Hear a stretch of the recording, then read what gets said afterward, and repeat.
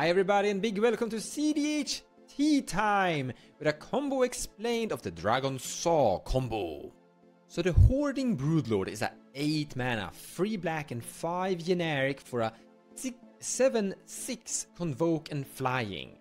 Now you can use creatures to actually cast it because it has convoke. Now we're gonna talk about how to ETB this thing later, but when Hoarding Broodlord enters the battlefield, search your library for a card, exile it face down, then shuffle. For as long as that card remains exiled, you may play it. Spells you cast from exile have convoke, so it has a very nice synergy with Saw in Half. This is a 3 mana instant, black and 2 generic, destroy target creature. That creature dies this way, its controller creates 2 tokens that are copies of that creature except their power, toughness are halved. So with this you would basically create 2 Hoarding Broodlords and you will double its ETB. So when you get your first Hoarding Broodlord ETB, you search out Saw in Half and you use the Hoarding Broodlord by tapping it to pay for the black mana in Saw in Half. So from here you just need to figure out a way to generate the 2 other generic mana. You can actually use creatures here because the Hoarding Broodlord is giving this spell convoke, so that could help out a tiny bit, but you do need to pay some mana here for it, at the very least. Regardless, with the 2 Hoarding Broodlord ETB effects, we are going to find the 2 cards, first Burnt Offering and Peer into the Abyss. I guess I should mention that you could find Sacrifice instead of Burnt Offering, but there's an upside by having Burnt Offering instead because you can generate red mana from that as well. So begin with tapping one of the Hoarding Broodlords to pay and cast for the Burnt Offering utilizing Convoke, sacrificing the tapped dragon.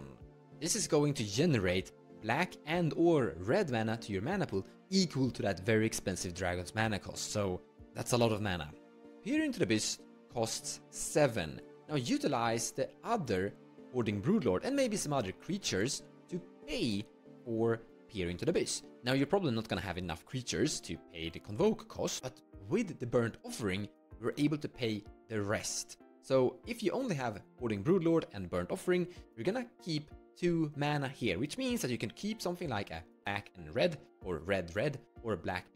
I recommend black red, because once your Peer into the Abyss resolves, you're probably gonna have Dark Rituals and Docksides and other red rituals inside your deck, potentially an Underworld Breach, and having that black-red means that you could cast your Dockside or your Breach post the Peer into the Abyss. And from here you basically win, do whatever you want. In general, if you're able to draw like half of your deck with a Peer into the Abyss, you should be able to figure out a form of win with either like Fastest Oracle or an Underworld Breach combo of sorts, but like, yeah, you're winning the game from this point. Hoarding Broodlord, together with Saw in Half, is basically a combo assembler. That's it, that's the big trick. But now we need to talk about how we're actually going to ETB this thing. So first and foremost, it is a dragon, so we could utilize Magda. But if you have 5 or more treasures, you can sacrifice those and find the Hoarding Broodlord with Magda. And then you could utilize Magda to pay for some of the Convoke things, but also when Magda taps by utilizing Convoke, you generate a treasure. Now obviously this doesn't work if Magda is the commander because Hoarding Broodlord is black, so that's outside of your color identity. But if you have Magda inside your 99, if she's the position, then she's a good option. Magda is actually, in my opinion, a kind of decent card for some 99s, because of the fact that whenever she becomes tapped by basically attacking, she generates treasures. That's pretty good. Another option would be to go with Kalia of the Vast as the commander, because when she attacks, you can directly slam the big dragon into play. Now, they're both gonna be tapped as they are attacking, and that's actually how Kalia is worded, which means that they can't be used in the convoking stuff. However, you haven't really paid anything so far, so you should have a lot of mana remaining to do whatever you want with your Saw in Half. So basically, if you just have Hoarding Broodlord in your hand and you're going to combat with Kalia, you win the game. That's pretty good.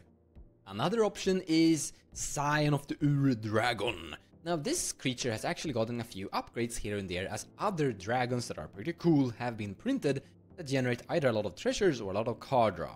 Hoarding Broodlord is a great option for that deck because this is a great target for reanimate.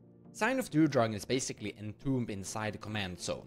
Now, you're not gonna generate the ETB effect when you activate Sign of the Ur-Dragon. Now, it's gonna gain the text, but it's not gonna trigger the ETB, so you're gonna have the ability spells you cast from exile have Convoke. However, you need to have a reanimator effect. Speaking of which, takes us to the classic black stuff where you go entomb and reanimate, and in this case, win the game. Or, well, in this specific case, it is a 4 mana win con.